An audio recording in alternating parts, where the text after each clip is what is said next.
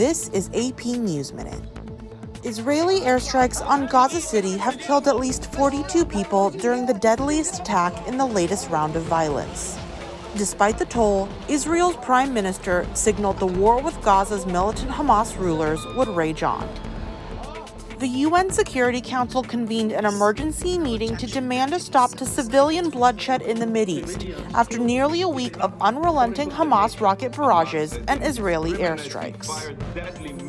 Officials say a severe cyclone is roaring in the Arabian Sea off southwestern India, already causing heavy rains and flooding that have killed at least 4 people.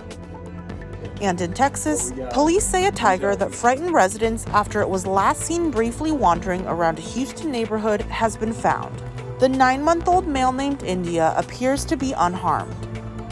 Angie Wang, Associated Press, with AP News Minute.